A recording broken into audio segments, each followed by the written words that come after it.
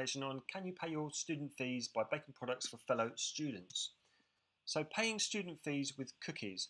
This can also be known as side gigs and side hustles, using your unique skills to pay your way through college. It is possible to create special order sugar cookie businesses whilst at college to help pay for your fees. Term fees. To pay these, you may consider hustling. Time spent on products might not work for the average student, but if you're willing to put the work in, then you're going to get the results out. Now, if you're willing to put in 8 to 12 hours on some batches of goods, then you might get the results. Selling baked goods to fellow students is a real option out there, but how can you do it? You have to follow some few easy steps, and you're going to need an outlay of cash, and you're going to need to put an outlay of work into it as well. So begin by baking your specialities. Develop favourable word of mouth marketing. So you'll bake your favourites, your specialities, and give it away to your closest student friends, fellow students, and ask for their advice and get them to spread the word about your cookies, about your business, about your products. Now think of them as your biggest fans, just about spreading the word about your business. Find out if you can legally sell your goods. This is very, very important, and begin to develop a formal business.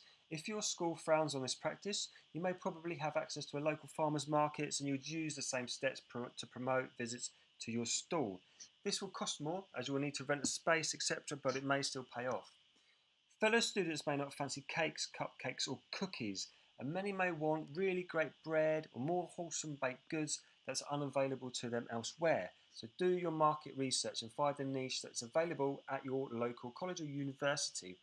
Your test market is right there at your fingertips, so take the time to find out what will sell like hotcakes. Create a fan base. So make your goods signature items and create a fan following for your goods. You can do this by creating a Facebook page, Twitter account, and you can announce your fresh batches of goods or take away orders on these pages. And you can also use a Pinterest page to tease and show really good photos and images of your products. Use a website or blog for information and to take orders. You could also consider making business cards. You can post it to your local businesses, and even possibly a loyalty card where somebody buys so many goods and then you offer them a freebie.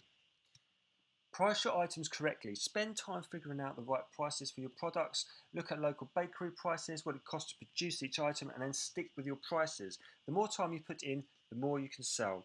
Obviously, the more time you put in, you're going to be able to make more. You've got more products, and obviously, the more you can sell later on. You can earn a few £100s per month. It might be a wonderful way to tackle school fees and even create a burgeoning career. Thank you very much for listening to this short presentation. My name is Chris Flatt at BHF UK. I'm going to say I read that short article about the lady.